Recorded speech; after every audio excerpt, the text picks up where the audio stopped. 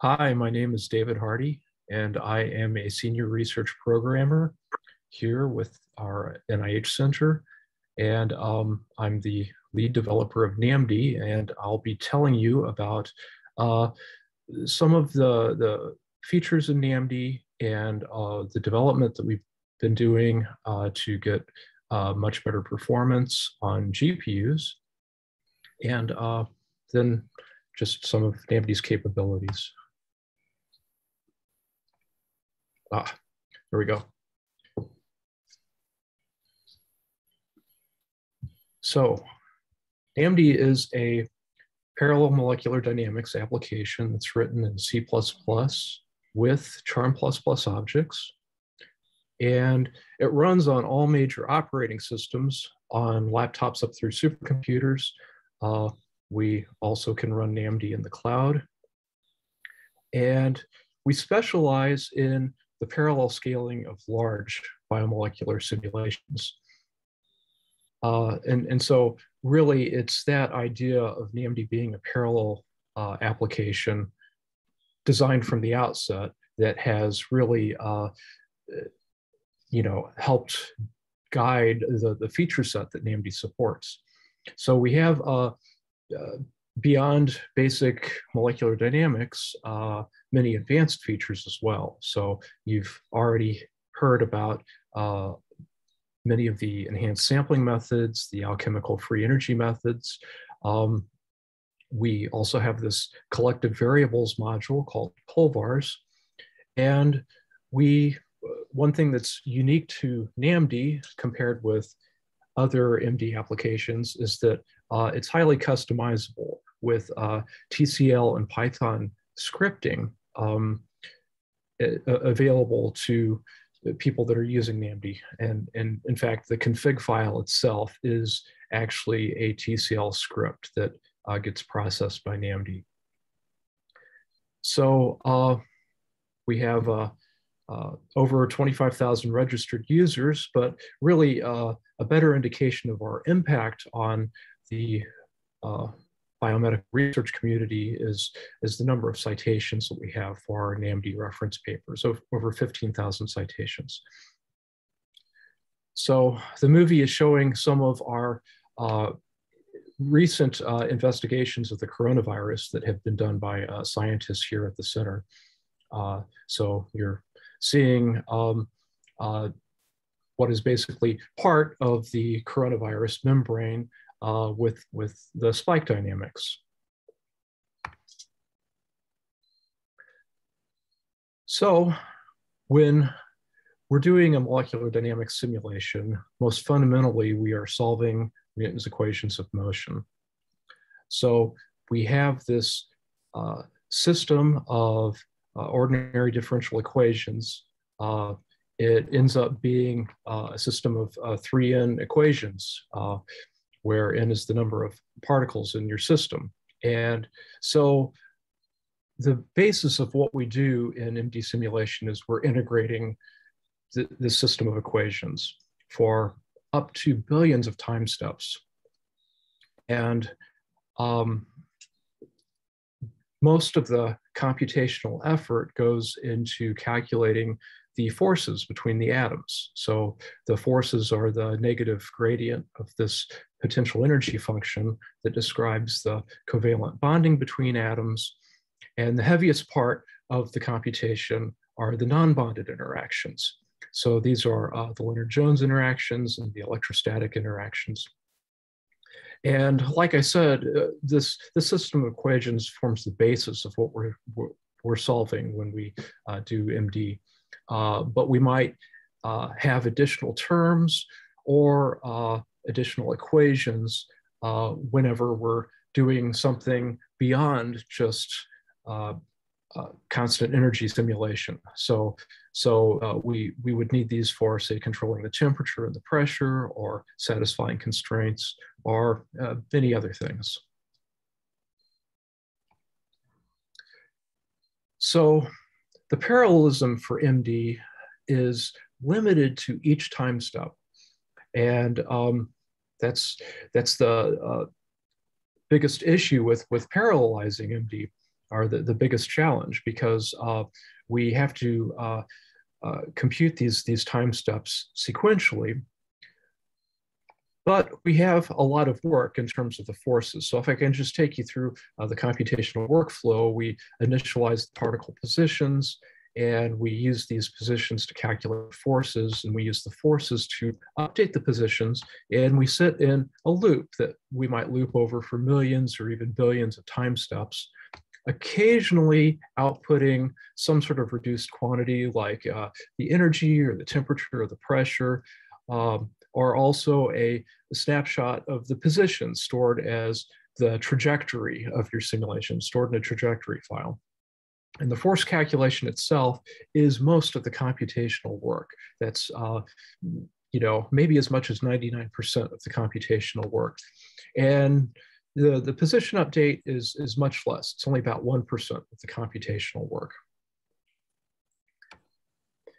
Now, the parallelism can be improved by decomposing not just the data, but also the work. And so this was something that was innovative in NAMD from back in the late 90s. It's very common for a parallel application like this to decompose the data, and we do that. We decompose the atoms into these fixed volume patches. Now, we have to calculate that at every time step forces, not just within each patch, but between neighboring patches. And so it is this work of calculating the forces that becomes what we call a compute object. And that's also something that we can distribute as like a part of the calculation that's done in parallel. And by including that, that gives us a lot more work that we can then use to scale to much larger processor counts, to load balance for improved performance, improved parallel scaling. So if you just think in terms of, this diagram in the bottom right, where you have this center patch in the light blue, and so that has a purple diamond associated with that. That's the work that you have to do to calculate forces just within that patch. But then you've got all of these other diamonds surrounding it that are the computational work that is needed to calculate these interactions between the neighboring patches. And so what we've done then is that, if you consider this now in 3D, and take Newton's third law into account, that gives you 14 purple diamonds for every patch of atoms that you have.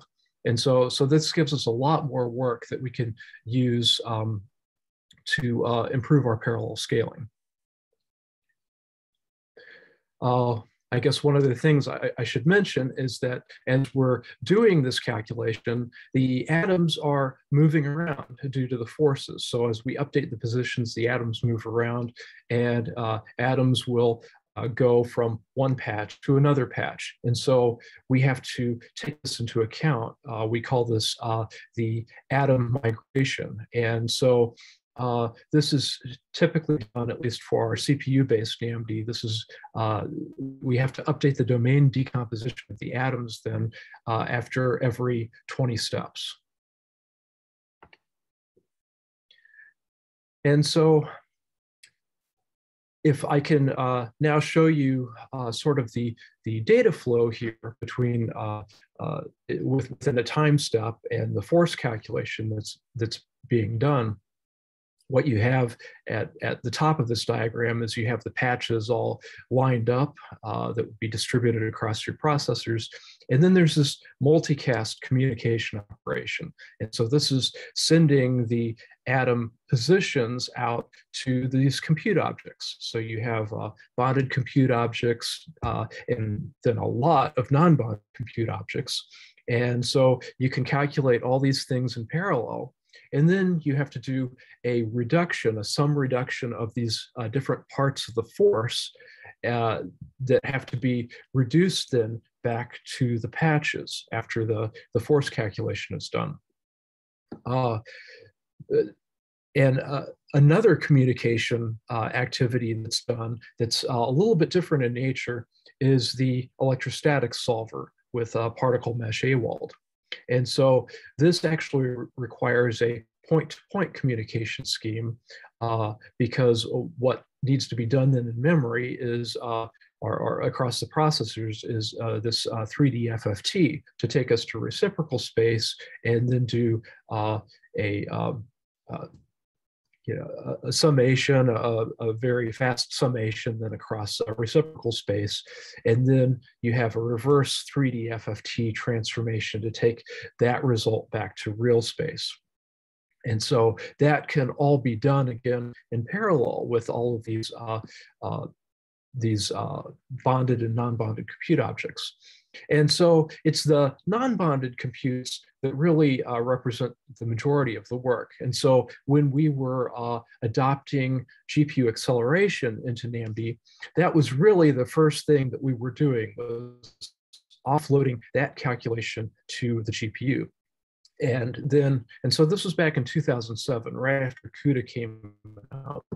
And so, yeah, GPUs were a nice accelerator, but still, there was, they were quite a bit slower compared to today's standards. And so, as these GPUs became more capable over the years, we were able to offload more and more of the force calculation. So that included then the bonded computes and also the parts of the PME algorithm that could be distributed in parallel. So the FFTs are very challenging to calculate and communicate, and that due to the limited amount of computation that you are actually doing when you do an FFT, and the latency required to then communicate that stuff to the GPU so that you can do some processing on the GPU and get a result back. It's really not feasible to do that calculation then on the GPU when you're doing a large distributed parallel job. But the charge spreading and the force interpolation parts, these are highly localized parts, and so these map quite well to the GPU. And in fact, for really large parallel jobs, we have a special thing that we do here where instead of doing just the standard fourth order interpolation for PME, we crank it up to an eighth order interpolation, which really puts a lot more work into the charge spreading and the force interpolation. But then to maintain the same order of accuracy, we can increase the grid spacing. So we have a lot fewer grid points. In fact, 1/8 the total number of grid points now for the FFT. So it effectively decreases the bandwidth of the communication that we have to do to support these 3D FFTs by a factor of 1/8. So that's a trick that we can do to support really large simulations. And so all of this allows NAMD to scale really well on CPUs and GPUs. So here I'm showing you some examples of our scaling on Frontera, which is one of the largest computers that's available through, I don't think that's available through Exceed, but anyway, it's the largest NSF resource that's available right now. And so that's a CPU-based machine. Now, Summit, on the other hand, is the fastest publicly available supercomputer in the United States through various DOE funding. And Summit is GPU accelerated. So we can basically take advantage of both types of platforms and parallel scaling on both of these platforms. Here I'm showing also that we're measuring the performance here on these benchmark systems. And this is also kind of interesting. We put these benchmark systems together using this satellite tobacco mosaic virus, which is just over 1 million atoms. And it's a nice, perfect cube for, for this system. And so you can build up bigger systems by replicating this and laying it out into kind of a matrix. And so the smaller system that has the higher, you're getting the higher performance numbers on the 21 million atom system. And so that's a 5x2x2 grid of STMV. The bigger system, which is 224 million atoms here, is a 7x6x5 grid. And so this is just a really nice way of putting together synthetic benchmarks that can then capture the scaling of NAMD to, you know, whatever size system that you might be interested in benchmarking. And of course, NAMD is used much more than just benchmarking. We worked with the Amaro lab at UCSD last year in a collaboration that ended up winning the Gordon Bell Special Prize at SC20. And so this was simulations of SARS-CoV-2, and there was really a large amount of NAMD simulation work in this project, over a zettaflop of simulation, in fact. And much of this was done just towards characterizing the spike, the spike protein complex of the SARS-CoV-2. And so much of that was actually run on Frontera. But then the group also assembled the viral membrane and had all of the spikes embedded in the viral membrane, and put together a 305 million atom simulation that included all of this detail. And this is what we did sort of our large parallel scaling run on using Summit. And for this, we were able to scale this across almost all of Summit. So 4,096 nodes. This is really about the largest job that ever gets run on Summit. And and we were very pleased that that NAMD was able to get over a 50% strong scaling efficiency on the system. We have since been collaborating with them again, and unfortunately I don't have a slide put together on this, but the new collaboration involves simulating aerosol. Basically coronavirus in like these tiny droplets that are then in vacuum. And this entire simulation was around 1 billion atoms. And again, we were able to scale this up to 4,096 nodes of Summit again for this year's Gordon Bell submission. And so let me then change gears and tell you about the available versions of NAMD. We have NAMD 214, which is our most recent feature complete release. This was released back in, I think, August of 2020.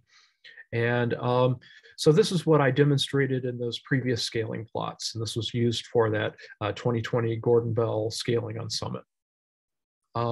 What we also have is a nightly build. And so as NAMD is being developed, you can get a snapshot every single night. You know, the NAMD is rebuilt, and this is really just supported as a Linux-only release. But you know, this gives you a way to maybe track new feature developments and what's going in towards the upcoming 215 release.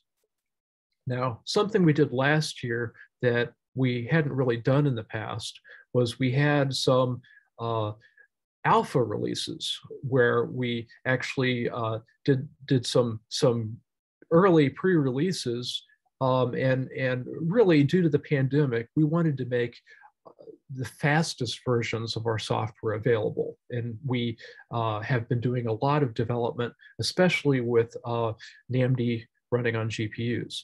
And so we have several different alpha versions that we released. We released a version that supports Intel AVX 512 optimizations.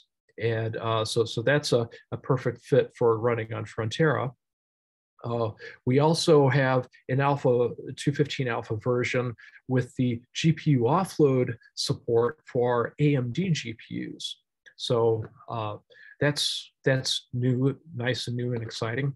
But the big performance boost comes from what we're calling NAMD 3 alpha. And so this is the version with a GPU resident support for right now just for NVIDIA GPUs, but soon we're going to have this as well available for AMD GPUs. And so I'm going to tell you a little bit about what GPU resident means and how that is different from GPU offload. Real quick question. Does the 3.0 also include the features from the 2.15, I think it was? Specifically, I'm asking about the AMD GPU offload support?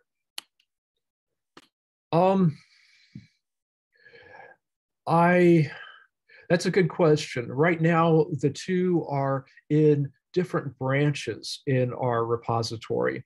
And so there's a lot of, what is now 215 in the 3.0 branch, or what we call these as master and branches. But not everything right now.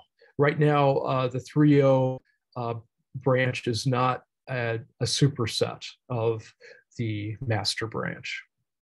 And so the plan is that it will be. Ultimately, when NAMD 3 becomes a released thing and rather than a developmental version, it'll include a superset of all those features. Exactly. Yes. Awesome. Thanks.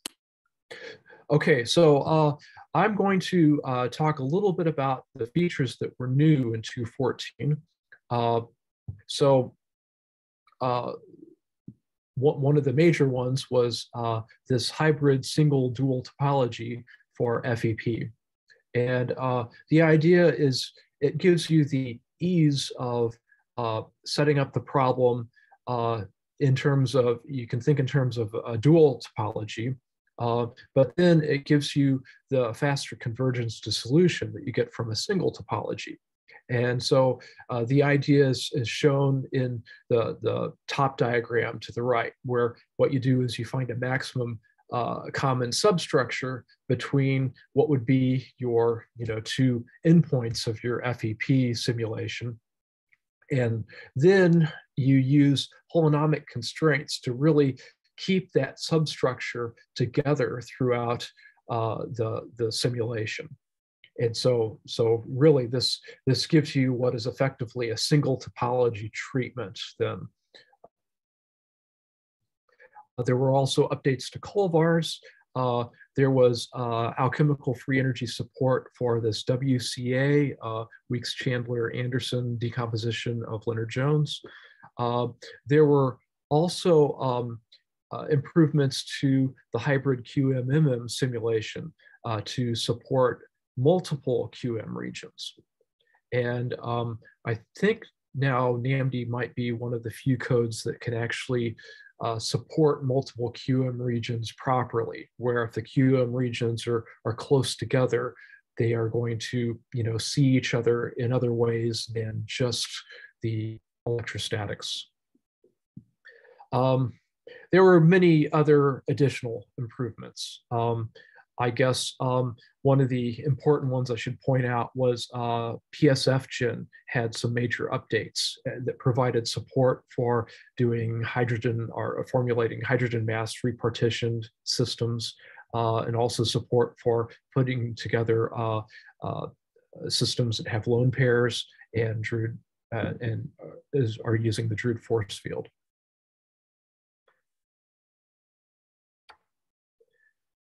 And so with NAMD 215, these features are still in development right now, but we will be gradually releasing them. The highest priority for us is supporting LJPME. So this is to approximate the long-range dispersion interactions. And this is important because it is supported by the neutron force field. And so we want NAMD to be able to support the force field as, you know, expected by the biomedical community. And here we are maintaining the Lorentz-Berthelot combining rules, but we're using a geometric combining for the reciprocal space. So that means that we can do this with just one set of 3D FFT transformations instead of 7 that you would have to do if you actually wanted to reflect these the Lorentz-Berthelot combining rules across reciprocal space too. But really, there doesn't seem to be a need to in terms of the accuracy of this. And so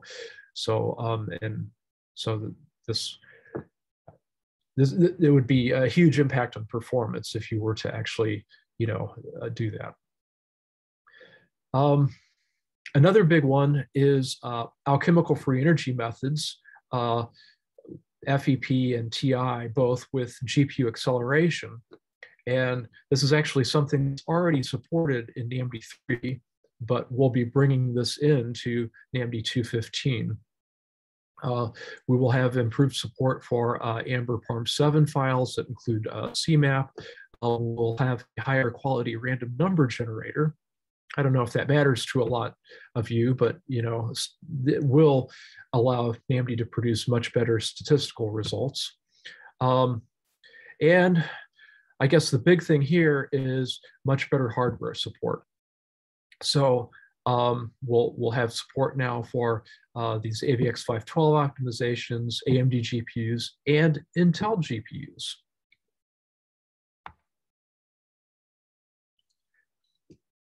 So in our NAMD 3.0 feature development, and so this is really stuff pertaining to this GPU resident stuff that I still need to tell you some more details about. The idea with the GPU resident code is that we've moved essentially all the calculation to the GPU. So the integration, rigid bond constraints, that stuff is now all performed on the GPU when you run in this on this GPU resident code path. And so right now with this, we have the essential standard integration methods supported. So that would be constant energy, constant temperature with either Langevin damping or stochastic rescaling, constant pressure with Langevin piston, multiple time stepping and rigid bond constraints. So all of that stuff right now is supported. We do have some advanced features already supported. So like I said before, the alchemical free energy methods for FEP and TI. The multi-copy simulation is supported, so you can actually run replica exchange methods with this.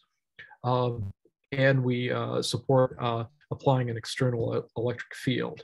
And some features that are under development but soon to be released are steered molecular dynamics, grid forces, and we've developed a Monte Carlo barostat. And the reason why that's important is that the standard Langevin piston barostat that we use really causes a bit of a performance hit because it needs to recalculate the virial tensor at every step. And so by removing that calculation and using an alternative barostat, in this case, you can calculate the Monte Carlo barostat completely based on an energy calculation and a possible reevaluation of the energy whenever you're updating the barostat. But you know, since you only need to update this barostat every 100 steps, make one of these Monte Carlo moves every 100 steps. This turns out to run at almost the same performance as you get with Langevin damping. And so it's really helps performance of the GPU resident code. So there are other features that are extremely challenging and that will require extensive porting to the GPU. The biggest one for us will be the Colvars module. Right now, Colvars wants to do CPU calculation on every single time step, which for running on the GPU, that means that you have to transfer data from the GPU to the CPU and do some calculation and transfer the result back. And that's effectively like tying a big boat anchor around your fast GPU code. So it's the way Colvars is implemented at the moment just is incompatible with running a GPU resident code. And so there are things we could do where we can maybe accelerate certain collective variables, or maybe even work with the Colvars team. That's another problem too, is that this is not code that we develop here at our NIH center. This is externally developed code. But maybe they'll be open to working with us to provide hooks into their code to manipulate quantities that are on the GPU. So we'll have to see how we can bridge this divide right now. So I'll tell you briefly about the AVX512 kernels. This is interesting because what this was a porting of our CUDA-tiles kernels algorithm for the short-range non-bounded forces into this AVX512 accelerated CPU code. And it almost doubles the performance, which is really very nice. It's since there are other challenges with vectorizing other aspects of NAMD that possibly we could get even bigger benefits from this eventually if we're able to address other issues that would be slowing this particular optimization down.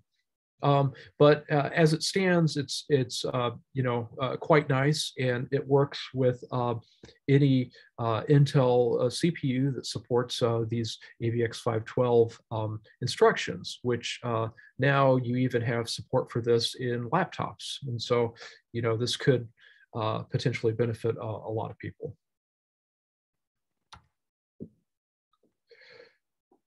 So now I want to tell you a little bit about our GPU developments. And so we had already been doing a lot of work towards more effective use of GPUs. So this development really dates back over the last 3 years. But NAMD originally had a GPU offload scheme. And so there was sort of this partitioning of work between the CPU and GPU that eventually evolved into all of the force calculation being done on GPUs. And we would still keep the integrator and the rigid bond constraints all done on the CPU. And so here we were treating the GPU like this, offload accelerator device, where we were sending it the new positions at each force evaluation and then getting back forces from it. And this GPU offload scheme was really good enough until the Pascal generation of GPUs came out in about 2016. So here I'm showing you a profiling that's showing a timeline of the performance when running on a Maxwell GPU, so the generation of GPU prior to Pascal. And we see that the timeline with the GPU utilization is really full. I mean, there are really not that many discernible gaps in the timeline. So we're using the GPUs quite effectively here. It's because we're doing in part, it's because we're doing the streaming of forces. So as forces are calculated, they're being streamed back to the CPU. And as each CPU patch finally gets the forces it needs, it can go ahead and proceed with the next part of its numerical integration. And so anyway, this approach was working quite well to allow this overlap of CPU and GPU computation. However, things started to change whenever Pascal and then the Volta generation came out. So we saw this it was quite pronounced when we saw a 70% performance improvement between Pascal and Volta in terms of its peak performance. But NAMD back in 2018 had less than a 20% performance improvement when moving from Pascal to Volta. So clearly we weren't using the GPUs as effectively as we would want to. And by doing a profiling again, it was really able to show us that we were CPU bound on Volta and beyond. Okay, so you can see in the diagram here, the force calculation in light blue on the GPU versus the CPU calculation for the integration and related rigid bond constraints, all that related stuff. And we can see that instead of having a solid blue strip across there, meaning that we're always keeping the GPU busy, the GPU is waiting on the CPU to get done with its stuff before it can go and calculate the next batch of forces. And so we needed to fix this. The idea then became apparent to us that offloading the force calculation just was not sufficient. And really we weren't utilizing the GPUs effectively.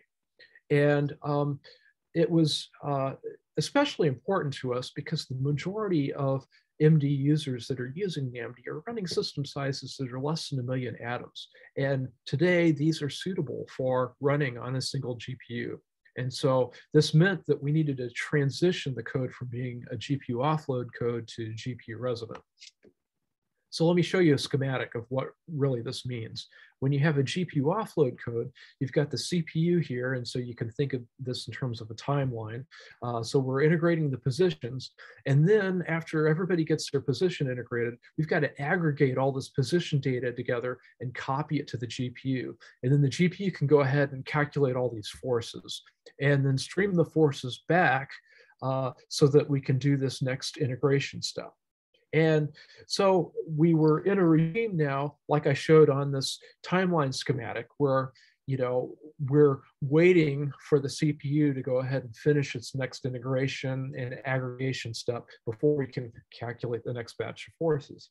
And so in a GPU resonance scheme, what we have is the data is maintained on the GPU. And so we do this integration on the GPU, and then directly on the GPU, we're filling the position buffers, we're calculating the forces, we're fetching those force buffers so that we can go ahead and do the next integration. But by maintaining all of this on the GPU, we're keeping this very fast device occupied and busy doing useful work, much more effectively throughout the simulation. And we can see that by profiling. Okay, so here's sort of a night and day profiling comparison where we see the GPU offload, the before on the top, and then the after, the GPU resident, where you see very light CPU activity above, and the the GPU activity is thick with force calculation and integration, and that GPU really is staying busy now and being very effectively utilized now by this new code. And we also see it on our benchmarks as well. So when we look at comparing the performance of the GPU offload and the GPU resident versions, and look across at these different system sizes, we are getting at least a 2x speed up all the way across. And so we're you know, very pleased about these results here. And it becomes even more apparent when you look at taking advantage of a GPU dense architecture. So this is a pretty extreme example. This is aggregate throughput measured on a DGX2, which has 16 NVIDIA V100s in it. And so here we're running 16 replicas. And so I'm reporting the total nanoseconds per day, the aggregate of all 16 of these simulations, comparing the GPU resident version with the GPU offload version. And so really performance-wise, we're smoking the GPU offload version here. It's not even close. Another very interesting thing is that with the GPU offload version, the way it's done here, you're getting almost no performance improvement as you change the cutoff distance. And this is pretty interesting. This is really a result of, now the GPU kernels themselves will be getting faster because they're doing less work. But what happens is that you've subdivided your system into many more patches. And since you're CPU bound based on that patchwork, the work that you're doing on the integrating those patches, you're really getting no improvement in performance at all on the GPU offload code. And so this is, something, nice to take note of here. And our ultimate goal for this was to support GPU dense architectures by scaling a single simulation across multiple GPUs. And so we want to then extend our GPU resident implementation so that we can run a single simulation across tightly coupled GPUs in a single node. And this is also important for, supporting leadership class supercomputers because, not only Summit, but then the next supercomputers that are scheduled to come out. I mean, we now have early access to Perlmutter, and they are in the process of building Frontier, but all of these will have many GPUs per node. And so the way we approached this was to really go back to the idea of what NAMD is doing with its decomposition, okay, except now we really have an aggregated decomposition that we're supporting. But what we have to do then is that we still have to take into account the fact that we need to communicate information between these GPUs. And so similarly to the CPU version of the diagram that you saw on the previous page, we need to be able to do a position multicast between the work that's divided up between these GPUs. And then after we've calculated the forces on each GPU, we need to do a force reduction back. And so you can think of it looking like this, where we need to, communicate our positions to a different GPU, and then we're going to have to reduce the forces back from that GPU that did the calculation. And so we did this using a point-to-point scheme for these position multicasts and these force reductions.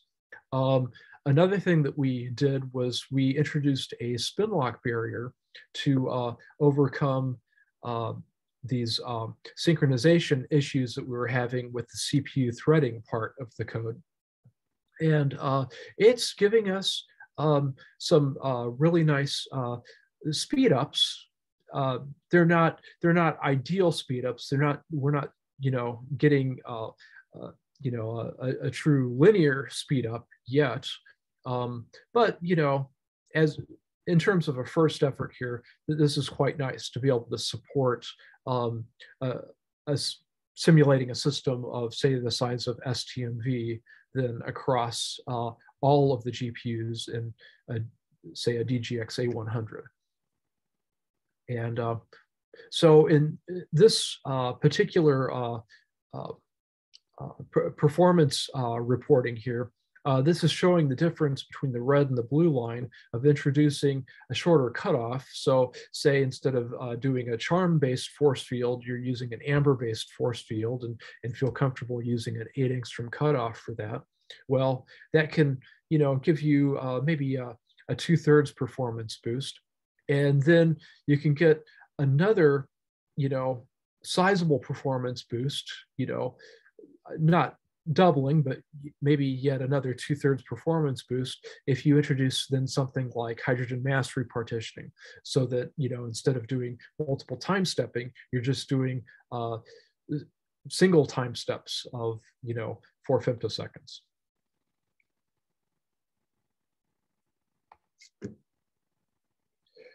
So there are issues with scaling, obviously, on that last plot. And so let's talk about what they are. The main one is from PME. So PME is not only a scaling bottleneck for CPU-based NAMD, but now even running the scaling NAMD across multiple GPUs. But the reason is due to the nature of the PME algorithm.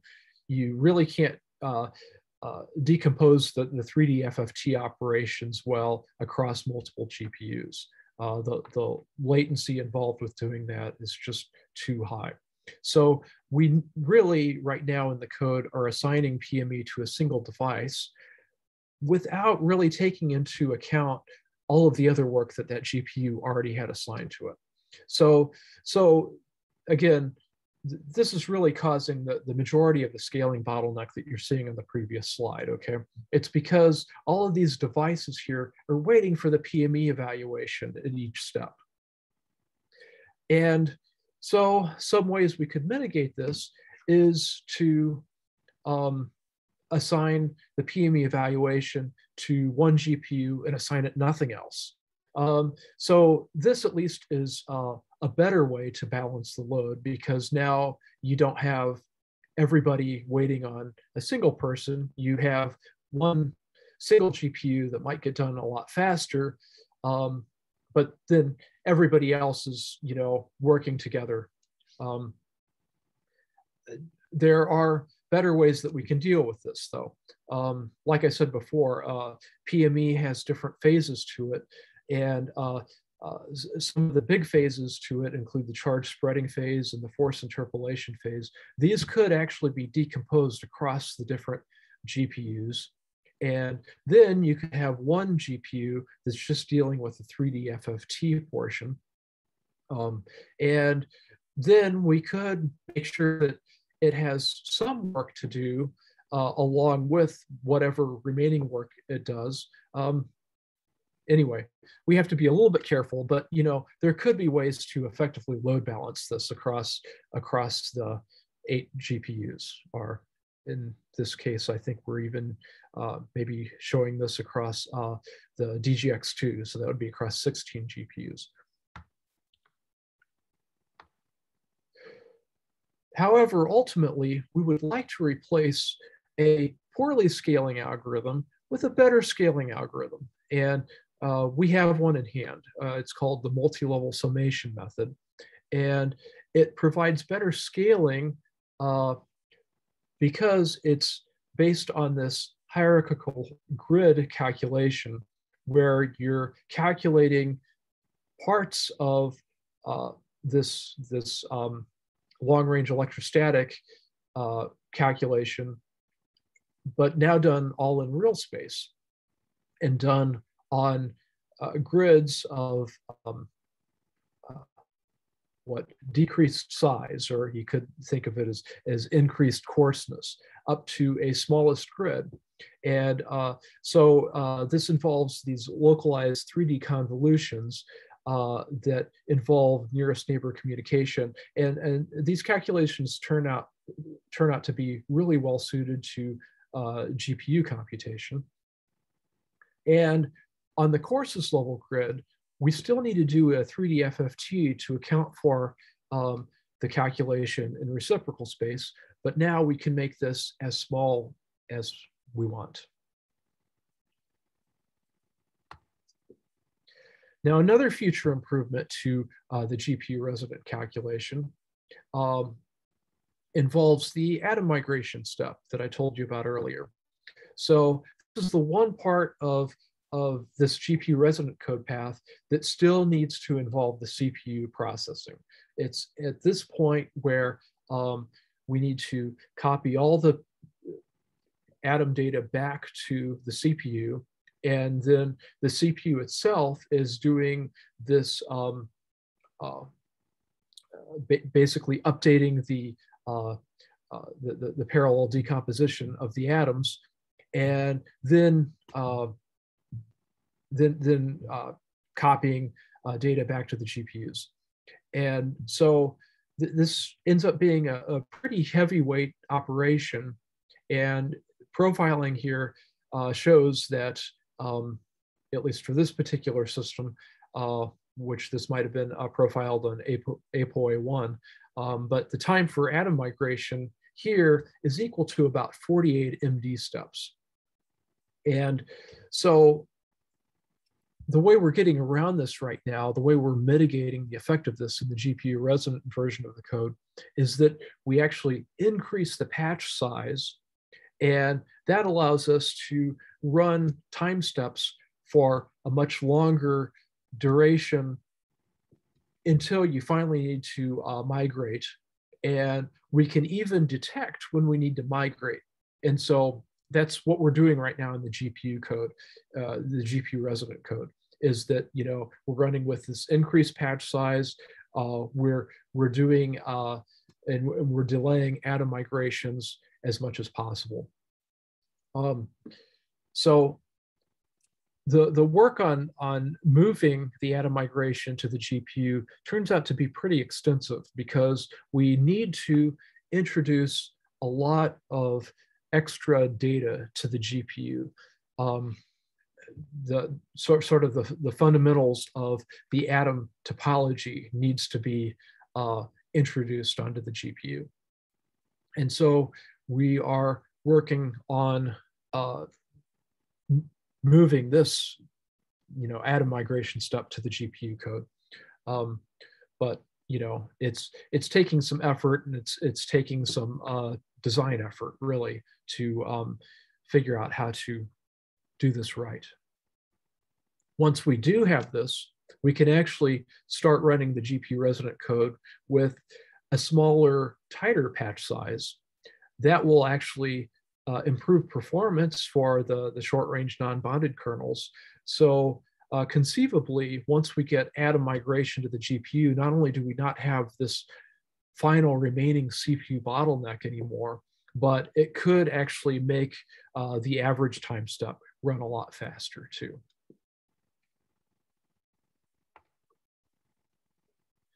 And finally, what we want to do with the GPU resident version, now that we can scale across tightly coupled GPUs in a node, is that we would like to also scale across multiple nodes. And so we're looking at this in different ways, okay? One of the first things we thought of was, well, we're running really well across a DGX, you know? What if we were to run across 2 DGX boxes that are attached, you know, with, you know, high-speed InfiniBand? And so in that case, we have actually talked about exploiting these InfiniBand connected nodes using the RDMA hardware acceleration that they have. And so we would use these fabric-based switches, or, you know, NICs, to do collective operations and reductions to avoid host CPU involvement. And I think that would work with doing a limited multi-node scaling. Ultimately, if we want to run something like this to scale across a really large GPU-based supercomputer, we're going to need to involve our Charm++ framework. And so use GPU direct communication. And we'll also, need the load balancing then to understand GPU workloads. And so those are two of the things that we're missing right now, or that we're not using from Charm++. And so that's something else that we're looking into further down the road. So another challenge that we have in front of us is support for new GPUs. And the first two exascale capable machines that are being built here in the US do not have NVIDIA GPUs. And so you have one at Oak Ridge National Laboratory that's going to have AMD GPUs, and you have another one at Argonne National Laboratory that's going to have Intel GPUs. So for supporting AMD GPUs, we're able to use Hipify to translate CUDA to HIP. And HIP is AMD's language, comparable to CUDA. And in fact, it's so comparable that it allows for an almost direct translation of, API call to API call, effectively. And there are a few additional tweaks, but we have most of those worked out right now. Okay, so the HIP wavefront, or you could think of the SIMD vector width of the AMD GPUs, is twice what you have in CUDA. And so we've had to do some adjustments in the code to account for this different SIMD vector size.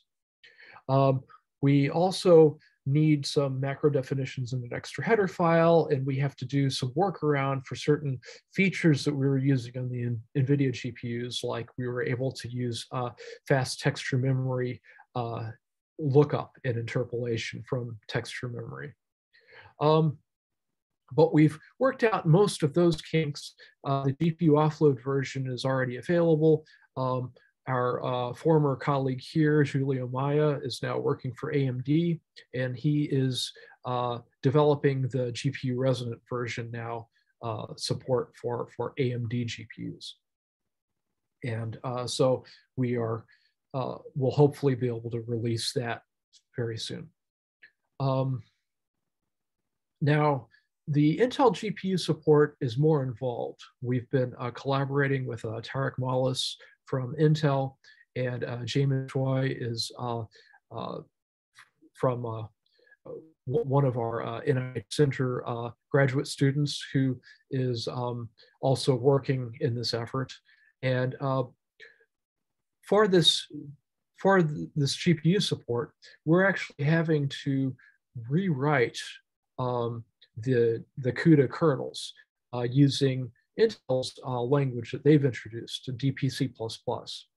Well, DPC++ is built on this SYCL language, which is, a standard language that's been introduced and involves standardization among a lot of interested parties in this space of calculating on GPU devices, and really how you express your code parallelization.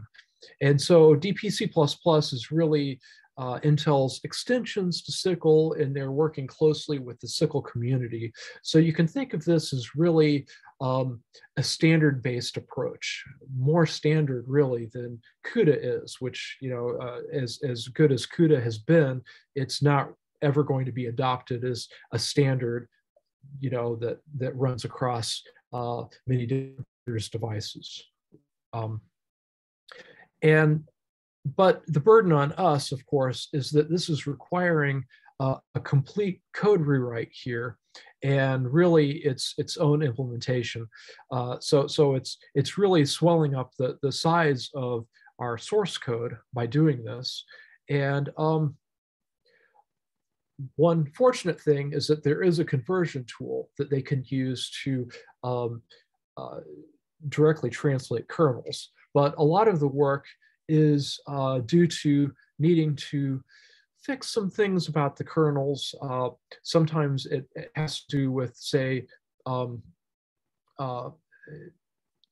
use of various atomic operations and things like that. But we really have to fix a lot of the glue that between these kernels. And so was there a question? Oh, I guess not. And so so anyway, this has been a work that's been going on now for over a year to do a DPC++ translation. And we are very close to having a working GPU offload version. And so very soon we'll be getting into porting the GPU resident code path as well, because we want all of this supported also on the Intel GPUs. But it's taking quite a bit of effort. And so finally, I need to acknowledge our funding. The DPC++ porting is also being funded in part by Intel. And then we are working in this GPU code development with a lot of people, both some people at UIUC, but then also a lot of external people as well. So Julio Maya at AMD, David Clark at NVIDIA, Tarek Mallis and Mike Brown at Intel. So thanks, and I'm happy to answer questions now.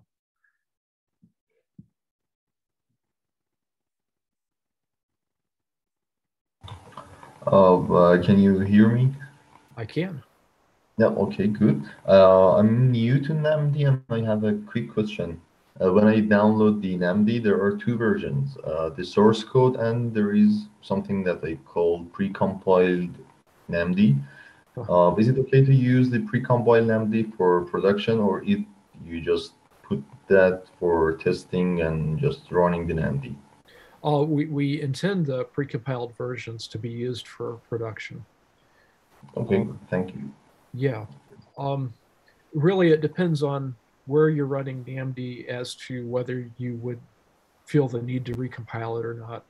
It's not undoable. I mean, it's not impossibly hard to compile NAMD, but it's there's enough complication to it that if you're new to building software for a Linux or whatever platform you happen to be on, it might be the best case for you would probably be trying to use a precompiled binary. My intention is to use the precompiled NAMD on AWS in Amazon or maybe Google Colab or some cloud service like that. Is it okay to use that service, to use NAMD on those services?